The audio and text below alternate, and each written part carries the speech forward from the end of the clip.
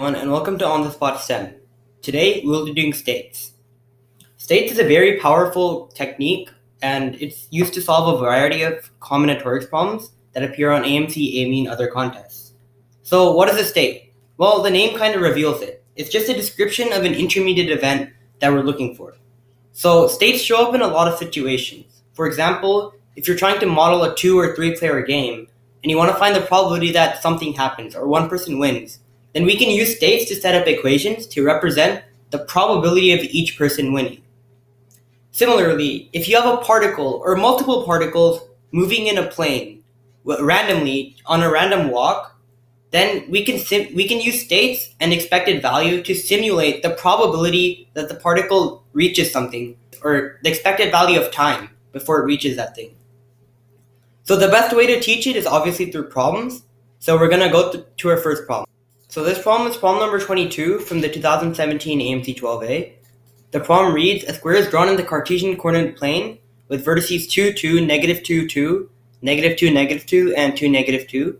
And we have a particle that starts at the origin, or 0, 0. And every second it moves with equal probability to one of the 8 lattice points closest to its current position. And here I have indicated the lattice points in blue. So in other words, the probability is 1/8 that the particle will move from x, y. So it's going to move right, down, left, up, or right and up, or right, down, and left, up, with probability 1/8. And eventually the particle will hit the square for the first time, either at one of the 4 corners, or on one of the red dots, which are the lattice points on the sides of the square. So the probability that it will hit a corner, rather than at an interior point of a side, is m over n, and we just want to compute the probability and sum the numerator and denominator. So how do we go about doing this? Well, basically the particle has many different kind of stages or positions it could be in while on this walk. So we just want to set up equations to model each of these and then solve for the equation that relates to the origin. So since the origin is in the center, let's just call it point x. And let's let p of x be the probability that the particle would hit a corner instead of a side for the first time. So then we have p of x is equal to, and in state and expected value problems, the main crux of the problem is to take one of the states and relate it to other states that the particle can be in. So if we want to relate it to other points, the particle moves up, right, down, or left with probability 1/2, and observe that these are all basically symmetric to each other. The probability of reaching a corner from this point is the same as if you go right, if you go left, or if you go down. So let's just call this point y. So it's equal to 1/2 times p of y. And then if you move diagonal, it's the same story. These points are all symmetric about each other. So it's just 1/2 plus 1/2 times p of x, or p of z. So since we have one equation, but we have 3 variables, we'll have to make at least 2 more equations to relate our things together. So now let's look at what happens when the particle is at point y. So p of y is equal to, it moves to y again with probability 1/4, because it can move diagonally. It moves back to x with probability 1/8.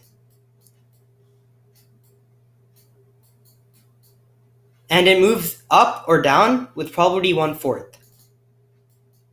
So that's p of z. And if you move right up, or right down, then your walk is going to end, because you want to hit a corner, but you just hit a side and you're done. So that happens with probability 3/8, but it also results in a probability 0 of hitting a corner, so we just ignore that. Now if you go to point z, we see that p of z is equal to, you can move to y with 1/4 probability. You can move back to x with probability 1/8.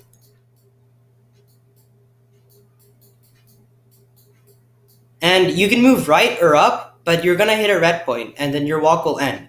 However, you can move diagonally up with probability 1/8, in which case you hit a corner. So if you hit a corner, then we're done. So that would be with probability 1/8. So now that we have three equations, we just need to solve for p of x. So let's just multiply each of the equations by a number so that we can deal with whole number coefficients and not fractions.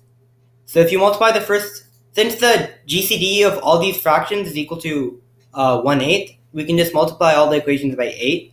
So our new equations would be 8p of x is equal to 4p of y plus 4p of z. And then 8p of y is equal to 2p of y. And we can just, since p of y is on the other side, we can just isolate it. So 8 minus 2 is 6, plus 8 times 1/8 times p of x, which is just p of x, plus 2p of z. And p of z is equal to 8p of z is equal to 2p of y plus p of x plus 1. So we want to solve for p of x. So let's just try to, we can just create systems of two equations by subtracting these appropriately. So if you subtract the second equation twice from the first equation, then we see that p of z cancels out. Let's just subtract this twice. Then the 4 and the 4 would cancel out. We see that 8p of x minus 12p of y is equal to 4p of y minus 2p of x. And if you combine like terms, you'll get 10p of x is equal to 16p of y.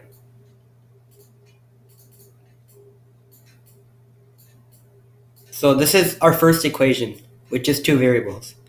Now let's just look at the second and third equations. Well, we want to subtract the third equation times something so that we can take out the constant of p of z. Well, if you multiply the second equation by 4 and add it to the third equation, then you'll get 24p of y plus 8p of z, but we have 8p of z on the other side, so the p of z's get canceled out. It's equal to 2p of y plus 5p of x plus 1. And thus 22p of y is equal to 5p of x plus 1.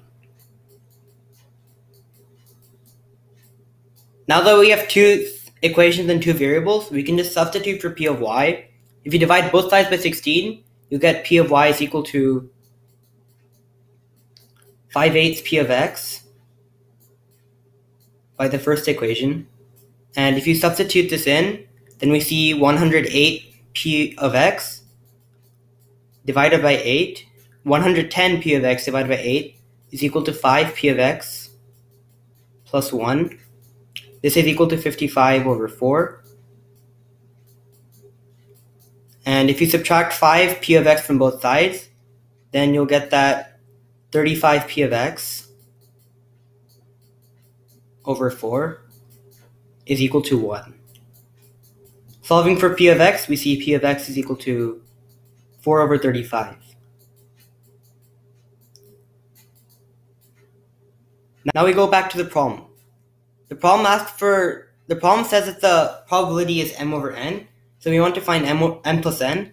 And since p of x is equal to 4 over 35, and 4 is relatively prime to 35, the answer is just 4 plus 35, or 39.